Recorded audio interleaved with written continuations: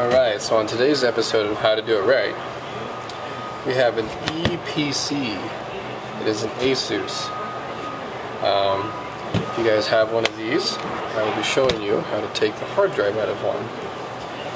So we'll start by the 1, 2, 3, 4 screws on the outside there. So you start by removing those.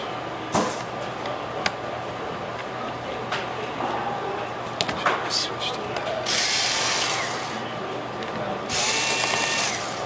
Okay. Now we remove the battery. Just like that. Now you want to open one side of it. Let's see here. Get yourself a small flathead screwdriver and just wedge it in on the edge right here. So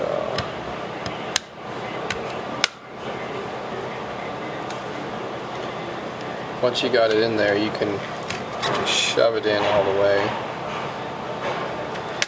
and just start, bending it around. You'll see this front flap will pop open on you, and don't worry, it goes right back down. So you can get a gap in there and stick your fingers in there, and then just pull on that sucker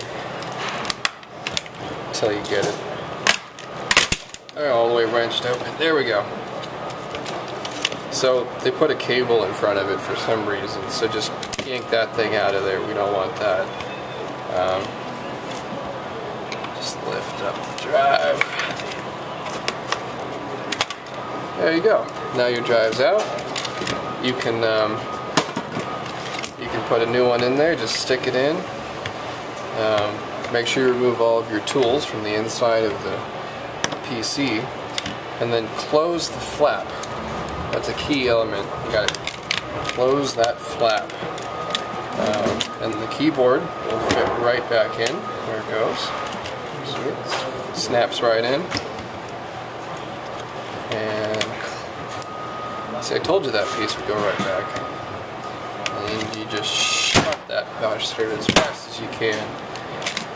Stick the battery in there. There we go. I don't know what that is. We'll get rid of that. It's probably not necessary. There you go. That's how you swap the hard drive on an Eee PC. Thanks for watching.